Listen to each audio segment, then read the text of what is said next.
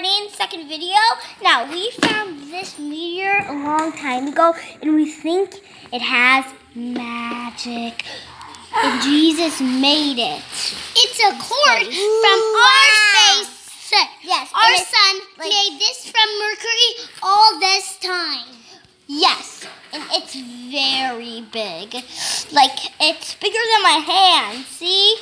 And it's really old, so we have to be careful not to drop it or we'll break it.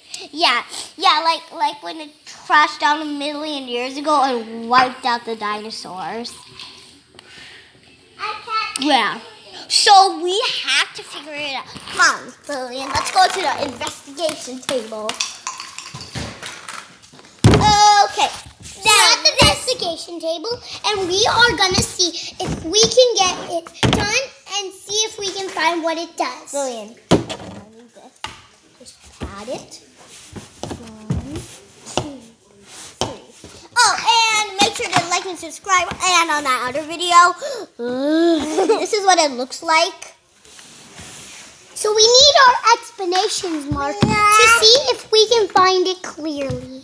Yes, because if we don't find this meteor, what's inside of it, we'll be lost. Yeah, so that's why we need to save the Earth from lots of other animals that are protected.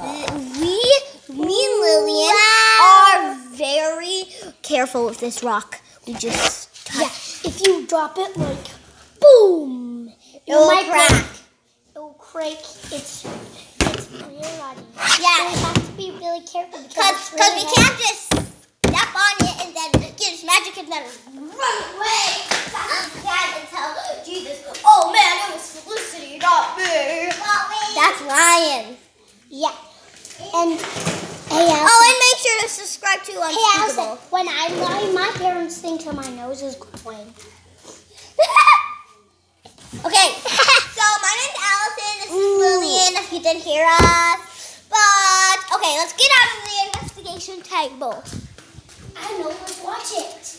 Now, we need to go in the car and hide.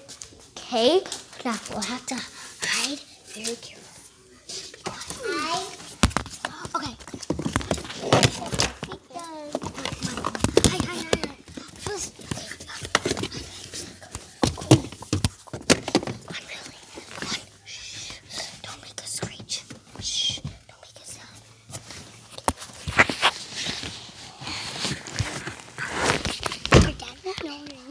Okay, come on.